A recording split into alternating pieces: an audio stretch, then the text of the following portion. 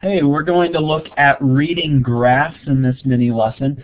We'll be reading bar graphs, line graphs, scatter plots, pie or circle graphs, depending on where you live is what you call it, whether it's a pie graph or a circle graph, but we'll be looking at those and talking about reading those graphs. First off, a bar graph. This is I think the most basic type of graph, where you usually have along the bottom certain categories, like in this case we're talking about favorite house pets. I just made this up obviously. And then a number along the left side.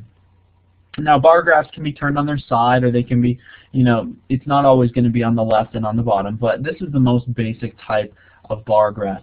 And what bar graphs do, and what they're good for, is comparing. So we compare the number of people who like cats as their favorite house pet versus the number of people who like dogs. And you can say, well, how many more people like dogs than cats? How many more people like dogs than fish? Or how many fewer people like cows than dogs? And it's a comparative data. The types of questions are going to be comparative in nature. So you would look at it, 5 people like dogs, 3 people like fish, the difference is 2. So 2 less people like fish than dogs, or 2 more people like dogs than fish. That's the types of questions and the type of reading of a bar graph. Again, very comparative in nature, where you're looking at one thing here versus the next one there, and you can kind of see them all visually right in front of you. That's a bar graph. A line graph is usually used to show change over time. Here's an example. I just said January, February, March, April. I don't know what increases to April. Maybe the number of birds you see in your yard or something like that. Again, you probably have on the left an actual number, 1, 2, 3, 4, 5, whatever it is. And then a line graph will go up and down, usually over a measurement of time along the bottom. However, there are some times when it's not a measurement of time, it's just a flow, how much it changes. Again, it's usually over time when you have a line graph, but you'll get an occasional one that won't. But so it's basically a line graph is used to mark trends, or how much something is increasing or decreasing, and then you'll be able to see it generally over, like I said, over a certain amount of time. So you can say how much did it increase from January to February. That would be, you could do a bar graph as well to see how much it increased. Generally speaking, with a line graph, you'll say, did it increase or decrease from January to March? And in this case, it's increasing. There are some times where a line graph will be a little bit more spiky, up and down. So you'll say, oh, it decreased from this month to this month, or from this time to this time. And that's how line graphs are usually, again, used to show progress or change. A scatter plot is when you plot out certain points, usually on a plane with just numbers left and right, but it could be, it's usually numbers left and right. It could be, you have test grades on the bottom and the number, or the student's work. Anyway, you could have different things like that, homework grade versus test grade, or numbers against numbers, and you sort of see a correlation between them. Now, what we do with scatter plots, again, you're looking for a correlation, is there are 3 basic types of correlations. The first correlation is a positive correlation. I'm going to draw something in here that's called line of best fit. This is when basically you draw a line in there, and it's very approximate, but where it lands so that it's sort of showing the trend of the scatter plot. And this line of best fit is definitely moving up, so it would be a positive correlation. So that's an example of a positive correlation.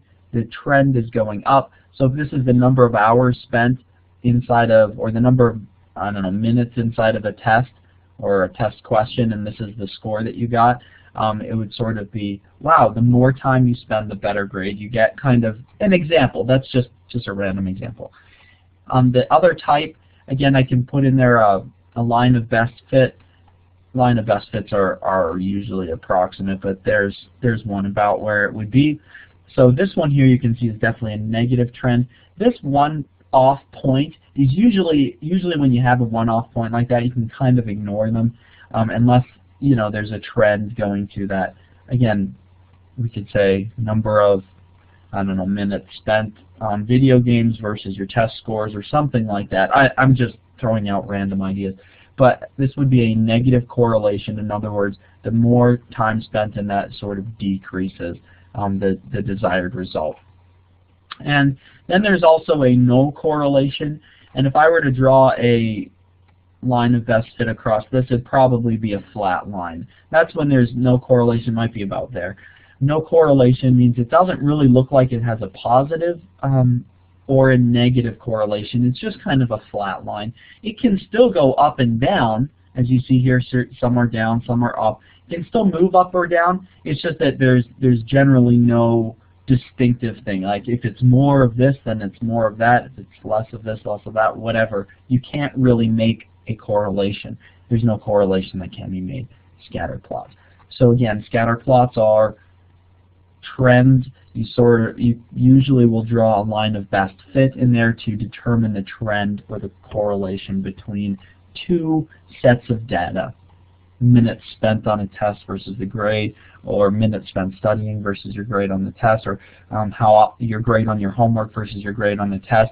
Usually those will have a correlation, and you can gather large groups of data and see trends and draw lines of best fit. The final type of graph is a pie graph or a circle graph. I made up these numbers again. I made up all the numbers. Favorite cartoon animals. So a poll of 6,000 people were not really made, and these were their responses. 58% liked monkeys, 23% liked elephants, 10% liked goats, and 9% liked goldfish as cartoon animals. Pie graphs or circle graphs, they can be called both, show us the part of a whole. Sometimes, usually you'll see it in a percentage because the whole circle represents 100%, but sometimes you will see it in just data numbers, like they could have said, 26 people liked monkeys, and then it would be less and less and less for the other numbers because monkeys is the largest portion. You can sometimes see numbers in there, but oftentimes it is percentages because, again, a percent represents part of the whole. So that's the use of a circle graph. Not usually asking questions about comparison with this, but more, I guess I shouldn't say that. You can ask questions about comparison, but usually it's comparing the part to the whole. You can ask questions about goldfish and goat versus goats or goldfish versus elephants, but typically the use of a pie graph is to compare parts of a whole and percentages. So there you have it, the major types of graphs: bar graph, line graph, scatter plot, and a pie graph or a circle graph. Their main uses, how to read them, and we've talked about a couple of sample problems with each of these types. I don't have any specific math examples, but that's the basics of reading each of those types of graphs.